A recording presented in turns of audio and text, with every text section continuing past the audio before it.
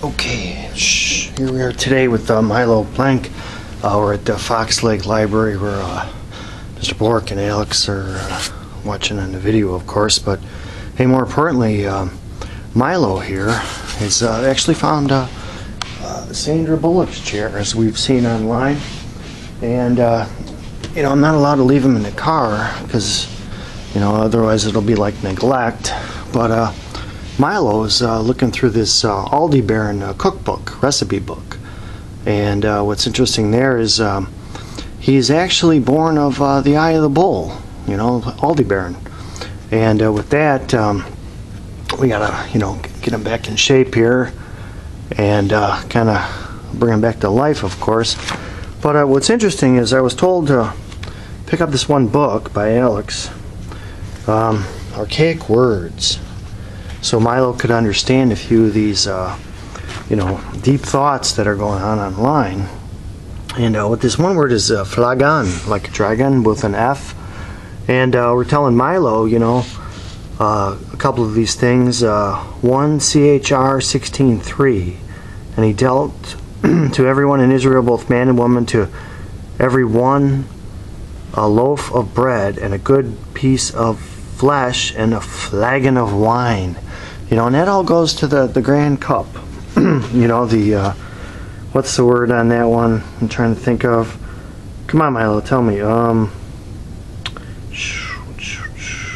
the goblet. Yeah, the cobalt goblet.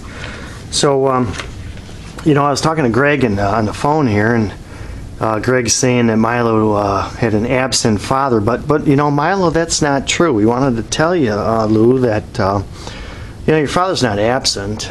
He was actually present, you know, and that's a form, PRE is a form of the pressure valve that we could see at Home Depot and Menards and Lowe's and other places like that. So, you know, Milo, your father was present, and he still is present. In fact, he's crescent as well, in terms of the crescent moon. Always keeping time, always keeping track, because what's interesting about that crescent moon, as we observe up in the constellations, is the shape of the crescent moon manifests every single cardinal direction point, be it a crescent moon upside down for north, a double crescent moon for west, or a double crescent moon sideways for east, or even a crescent moon manifesting the last cardinal direction there of the four,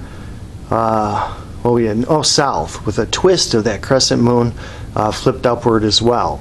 So we're just trying to, you know, make Milo feel better here, so that he knows his father was actually present. And you know, it's a good thing. You know, we're trying to teach the kids that. The students in the library here, as we transverse that east to west route, that stew of the stature.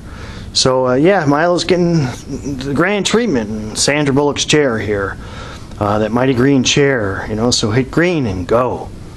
Right, Milo?